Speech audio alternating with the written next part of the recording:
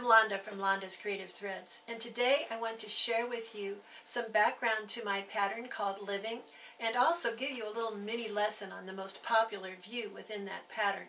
It all started with this jacket. Do you see these buttons? Do you see the little curved shape on them?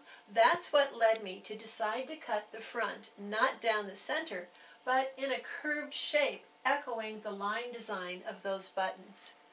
That made me think these are just kind of like the rocks, the problems in life, and water gets around rocks, and as a Christian, Jesus for me is the living water, so that's why I named the pattern Living. Then I decided, what could I do to help others with a portion of the proceeds of this pattern? And I know for a fact that in Africa, a lot of people don't have clean water. Through World Vision, we can drill a shallow well for an African village for $2,600. I'm happy to share with you that at this point I'm 85% of the way there, and I'm just trying to give it a boost so that we can get over the hump and maybe even start to drill a second well within the next year or so. So let me teach you some things about how I do this version of the Living pattern. Along with this current promotion, in the last day or so, I've put together a combo of the pattern, one each of the fusible stay tapes, which are completely explained to you in the pattern, and I'll teach you more about those in just a moment, some of the jumbo nylon clear snaps, and also these pattern pieces for the front, back, and sleeve, which don't accompany the pattern itself, but I do refer to them and suggest that you might want to use some from your own pattern collection. So all of these things are pulled together to you at a savings of, it's just $29 instead of its regular price, which I forget right now. But it's a good savings, and out of that I'm going to donate $5 to the Drill a Well project. This is a jacket that I'm making to wear around Christmas time. I loved these buttons, which have green, red, and kind of a purple color.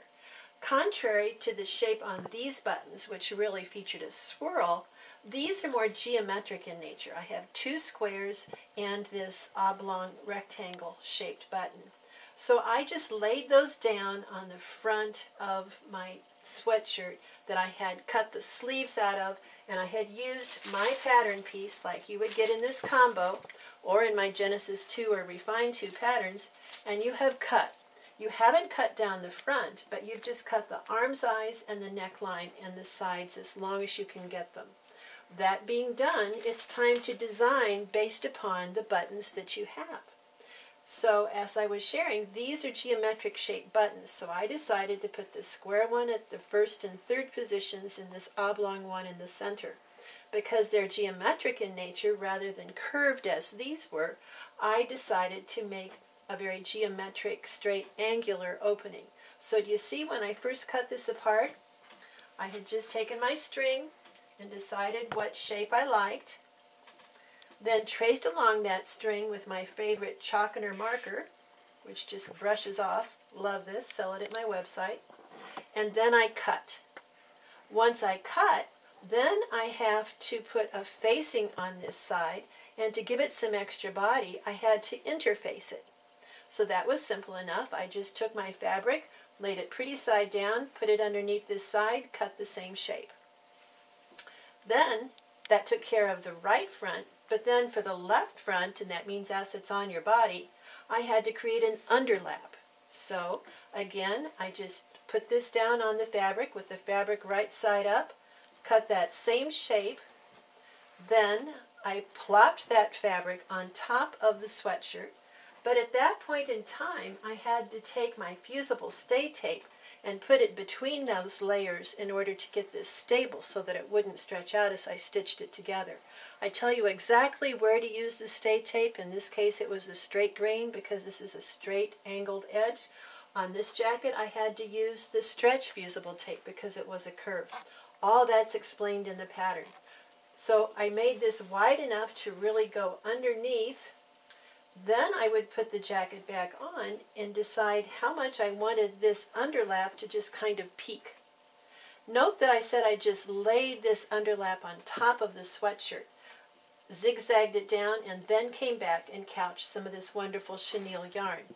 The buttons do have some purple in them. I'm thinking that I might want to incorporate some purple as well as the red. The rest of it's really simple. For the back, here's the pattern that I had traced from mine. I've got the neckline, the shoulder, the sleeves. I cut it as long as I possibly could for the fabric provided by the sweatshirt. That is, after all, the only thing a sweatshirt is, fabric and matching ribbing. I cut those ribbings off and I saved them. I'm not using them on this pattern, but I probably would on another jacket. And then over here for the sleeves, this is the sleeve fabric that I have available. Here's my sleeve pattern. So can you see I've got it folded because I have this much width available. So I can cut my sleeve that long. Once I cut it that long, I'll have 3/4 length sleeves, or it's just a creative opportunity to make the sleeves longer.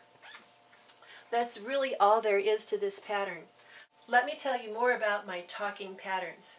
If any of that sounded confusing to you, let me just reassure you that I have all of the steps written completely for you. I love to write directions. The most important photographs are included here in the written booklet, and on top of that, I've taken a picture of every single step. Those pictures are combined online at a dedicated web page, and you get that address when you purchase the pattern. It's right inside here. As you look at the picture of each step, you click on a little bar beneath, and I come up and I talk you through that step. So that's my invention, along with my son's help, of the talking pattern. So it's all waiting there for you. You could make a great jacket to wear this fall too. It is going to get cold. And with purchasing my living pattern, you're donating to a great project of drilling a well for an African village. Thanks. Tune in at londas-sewing.com and keep up with me on Facebook.